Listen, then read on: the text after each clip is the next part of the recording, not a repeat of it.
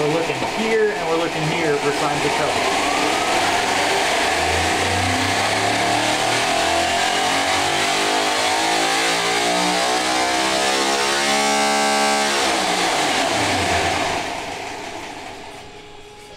First blush? It's real hard right now because we know that the system itself is so goofy. Like even just look over the nose, you can see the shape doesn't exactly follow, but it doesn't seem to be quite as bad. We still got the same little bit of bounce down here, but we may not be able to fix it that way. On the Spintron, we want to try some other stuff, and what we're going to do is we want to swap some springs around. Well, the problem is when you go to a different spring, the retainer has to fit the spring properly. So, you know, when you look in here, the retainer's got steps on the bottom. So the diameter of those steps have to be properly matched to the inside diameter of these springs. Otherwise, it's not doing its job the way that we want it to, okay? So when we change to a different spring and we got to use a different retainer to fit that spring, we have to be careful about the installed heights and things like that. So what I'm going to do is I'm going to take the retainers, I'm going to turn them upside down. I'm going to measure from the surface to this first step. So make sure that's 0. I'm going to turn the retainer upside down. I'm going to come over here and I'm going to measure that step is right about 100 thousandths. Okay, so we're going to call that step as 100.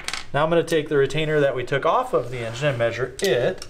And again, I'm 0, and that one's 106. So there's about a 5 or 6 thousandths of an inch difference in height there. That's probably not enough to get worried about. But what we're going to be interested in is what we call the installed height of the valve, which is the distance when it's in. We put this thing in and we compress the spring and we put this guy on and we put our locks in there. The difference from the bottom of the spring to the bottom of our retainer, that height under compression that we're holding the valve at is going to set how much load or how much force there is against the valve when it's closed, or what we call on the seat, okay? Then as we add lift and we compress that spring, that load's going to go up by what's called the spring rate. So if my spring has a rate of 500 pounds per inch and I have a 1/2 inch of lift, I'm going to see an extra 250 pounds in addition to what I had on the seat. That would be my open load or over the nose load, okay? But in order for all that to work right, we also have to be aware of the fact that the way that the lock system works is we have these are called locks. They have a groove in them that matches the groove in the valve stem, and you can see that the locks are tapered. So there's a cone shape inside my retainer that matches the cone shape of my lock. So that spring is now pushing force up, trying to pull this apart, and it can't do it. I have in my hand a gauge ball that's 9/16 of an inch in diameter. So that ball is bigger than the hole at the bottom of my retainer, but smaller than the hole at the top. So if I drop the ball in the retainer, it doesn't go all the way in, but now I can come over to my gauge and I can measure from the top of the retainer to the top of the ball and get a number. If I put this ball in the other retainer, and if it sits lower or higher, that's going to change the point where my locks fit, and it's going to change my installed height. I can see that my 9/16 ball sits at 62.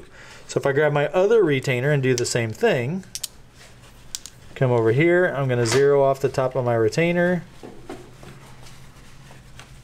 come over here to my ball, and it's 73, about 10 thousandths of an inch different there. So we had about 5 or 6 thousandths of an inch different on the thickness of the step, and we have about 10 thousandths difference of the cone, but we're gonna be in the ballpark. It won't take us a lot of shim to get close to having the same installed height, but that's a really important check to be making when you get new retainers. Put your ball in there, make sure all your retainers are at the same gauge height. Putting the head back on, gonna try some new valve springs. Gonna lighten up on it and see what happens.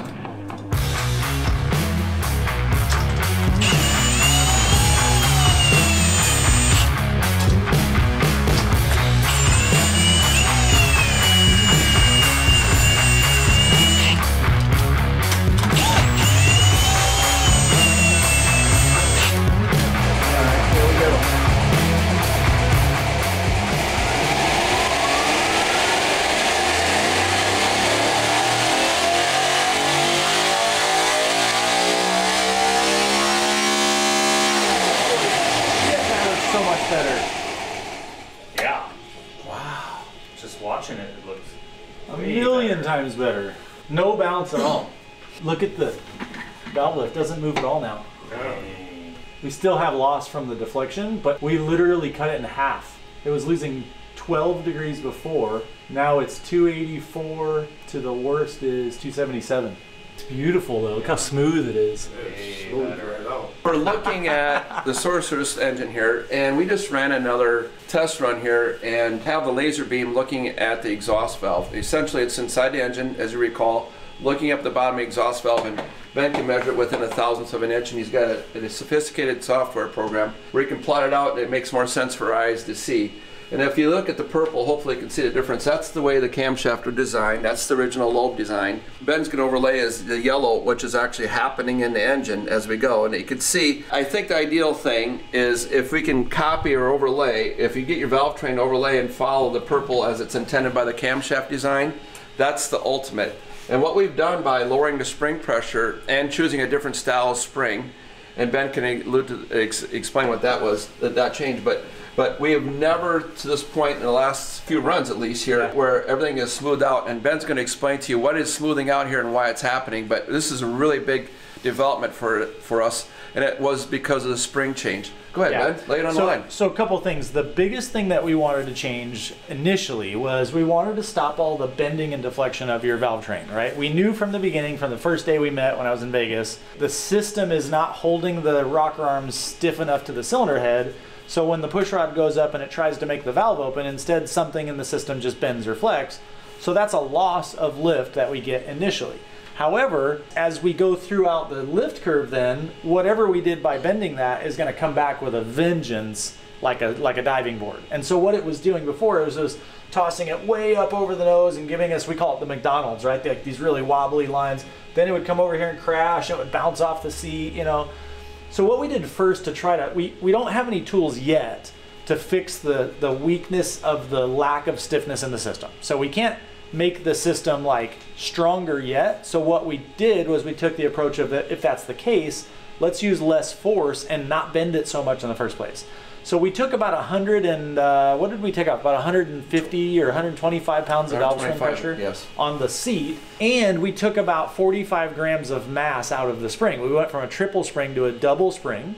Our new spring has a smaller wire diameter, which makes the spring have a higher natural resonant frequency that it wobbles and vibrates at, and also took a ton of actual pressure or load off of the valve when it's on the seat.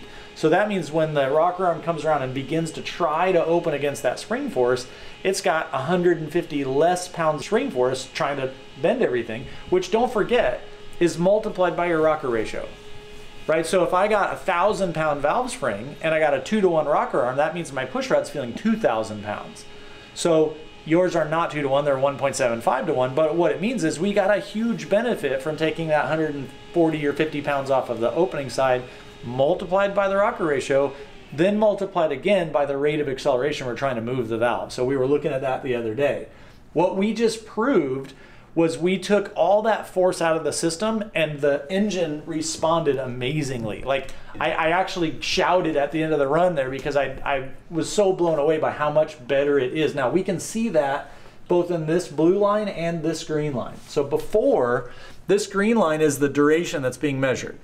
We started out before, and by the time we got to the end, we were losing about 12 degrees of duration out of our camshaft. So if you started with, 285, you'd end up with 272 or 3 or something like that. Just this one simple change has cut that in half. We're now only losing about 4 or 5 degrees of duration, which is normal. We're going to lose something. We'll never get this line to be perfect like this one because we're not going to have an infinitely stiff system. What we're trying to do is contain it enough so that the diving board doesn't pitch it way over off into the graveyard.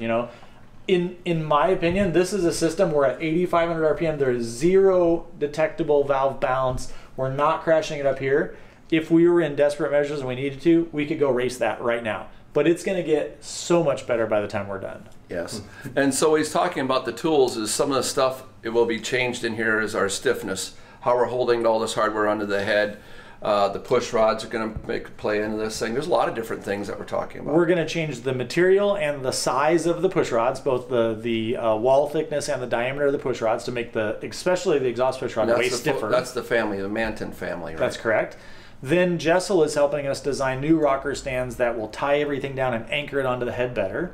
We may change the rocker ratio to give us more or less stiffness. So what happens is when our rocker arm ratio goes down, in order to do that, my pivot length has to stay the same. So I got to anchor it here and my valve's still here. I can't change the length of this side. So in order for my rocker arm ratio to get lower, my tail shaft length has to get longer, which means it gets less stiff. We could, for example, decide to change the amount of lift at our camshaft lobe and lower that, making our base circle on the camshaft bigger and stiffer, and then shorten this up to increase the rocker arm ratio so that we get back to the same lift at the valve, and making this shorter will make the rocker stiffer as well. So we have a lot of options and tools here to work with, as well as we can change the geometry and the shape and the material. We can make this out of steel. We could try, you know, different amounts of, you know, how much we scallop here and where we add stiffness and where we take weight away. We have a lot of things left to do and try on this thing. So we got Jessel helping us on all that. The push rod change that we're gonna make. We got the shape of the, you know, how aggressively we're trying to make that stuff open. And we have not even yet begun to improve this system, and we're already making huge strides. The coolest thing is now, so the first time that Ben picks up the phone and talks to Comp Cam, he has real data and he can send them files. And listen, this is what happens when we change it this, we change that. They're gonna be eager to find out how we change the spring pressure and what it did and how it reacted to it, so they can design the right kind of a ramp speed and lobe separations and whatever we're trying to accomplish here. Another person we don't want to forget about is ARP. ARP is designing us some hardware in here so we can stiffen things up, and we've always utilized that ARP fasteners, but they're also been working, and this all started 7 months ago in Vegas when we were out there running. And we initially right there gave them the go-ahead to say, hey, we want to work with you. And since then, they've already been working behind the scenes waiting for data, and we told them, we just don't want you to pick something off your shelf, we're going to give you some real data. And we waited for all these months, and we got into the Spintron, and that's exactly what we're doing. We're going to give them real data.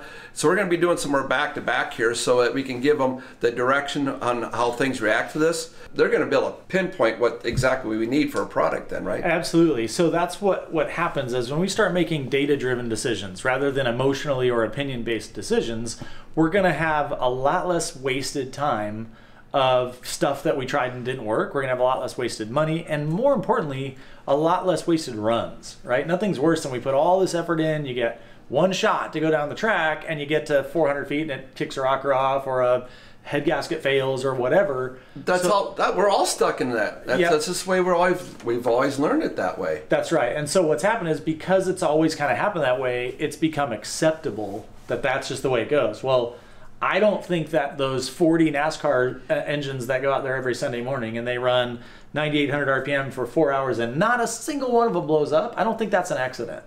And so what we're doing is we're applying those tactics and those lessons so that we can get a little bit farther in that direction. You know, we don't have to go 4 hours, but man, if we could go 4 seconds, that'd be great, right? With that, I'm going to fast forward one more layer here. We've never talked about this yet. When we have the new products from all these manufacturers show up here in the shiny new boxes, and they're designed and built by calculation from our data here, we're going to meet up again here in Lake Havasu at EFI University, and we're going to be, I'm sure you're going to be as eager as we are, but we're going to come right back in here in the same room, and we're going to put it right on here, and we're going to watch the real data. How did we do?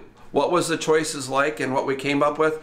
Did it fix? Did it get us to where we wanted to be? So we're excited now. We're going to be just as excited in the near future. I think what's crazy about this is what used to be Team Sorceress almost doesn't exist anymore. No. Like the evolution that has happened in the last year of the design and development of the engine, what you've been doing on the car side of things. We got all new equipment for us to team up with Shane Tecklenburg to do the engine calibration with the cylinder combustion analysis that's never been able to be done before. I mean, we have the greatest EFI tuner on the planet, in my opinion. We have the greatest assembly of people working on, you know, we got Jessel, we got ARP, we got, you know, EFI University, we got your guys at Team Source, you got Comp Cams. Like, you literally couldn't have a better dream team to say, look, we got a program that's good. We don't want to come back out and we have a program that's great. Yes. Well, that's exciting. Yep. So now what are we going to do next, Ben?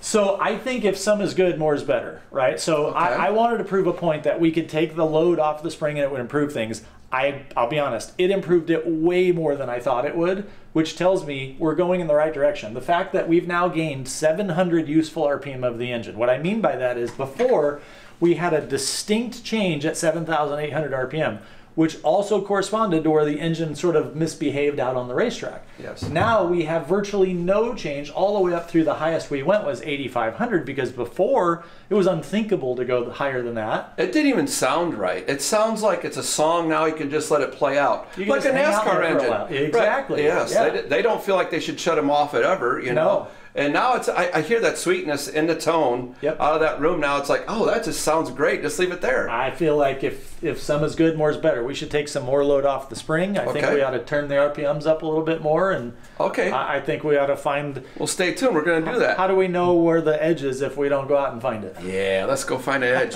Okay, guys, so we just made a run. We're looking at the exhaust valve. We took some spring pressure off of it and a different design of spring. And just as Ben thought, what it was going to happen was going to soften the things up, get rid of the 72 to 7,800 RPM flatness that was happening through the harmonics of the valve springs that were on there. What we're going to do now is we're going to take a little bit more spring out of it because there's a shim underneath the exhaust valve on this, so it's going to hopefully lower another 25 to 40 pounds, hopefully. So it's another step in the right direction. When we do this stuff, we have the data so we can incrementally look at how much it changes things. So when we choose a new valve spring, we should be able to hit the nail right on the head and say, this is exactly what would be perfect for this, for our application, and we're about to learn. And also what we're going to do is we're going to run a little bit higher in the next run. We're going to see what 9,000's like, because at times we can run it out the door without the lockup on it, and we'll be getting close to 9,000 before Big Ed lets out of it. So we do need to know where it's at and see what happens. I'd rather have it done here than sit on the track and have a surprise.